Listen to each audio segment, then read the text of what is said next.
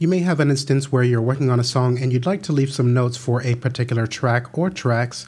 Say you're using external hardware and you'd like to take note of the settings or particular microphones that were used.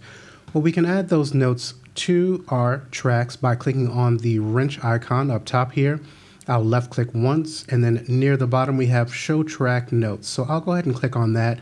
And now we can see we have some little fields here where we can input text.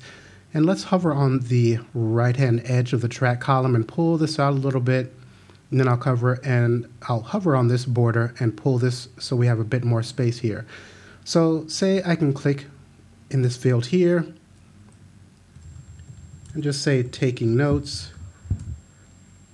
I'll click out of that field to accept that, and then we can see that that's listed there.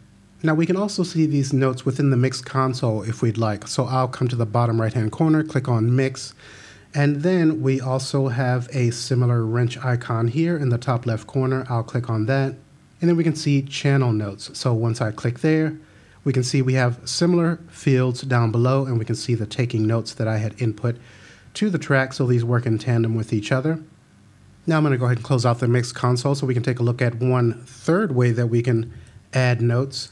And so I'm going to Shift F to come out of full screen mode. Here at the top in our menu bar we have song, so I'll click on that.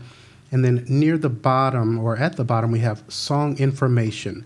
So we can see our track notes here. Once I click on a particular track, we can see the notes for it. Here's what I had input earlier. So we can select any of the tracks here and add notes in this larger field. Now we can also input notes for the entire song. So if there's any information that you'd like to record that applies to the entire song, you can add that information here. And again, that's by coming to the song information, and then we can do song notes, track notes, selecting the individual tracks. And we also have an information tab where we can put in some meta information for the song as well. Okay, so that's how we can go about adding notes within Studio One. I hope this has been helpful. And if you're interested in one-on-one training with me over Zoom, I do provide that. So you can check out the pinned comment below or the information in the description of this video to find out more details on that. Okay, thanks for watching, and I will see you in the next tutorial.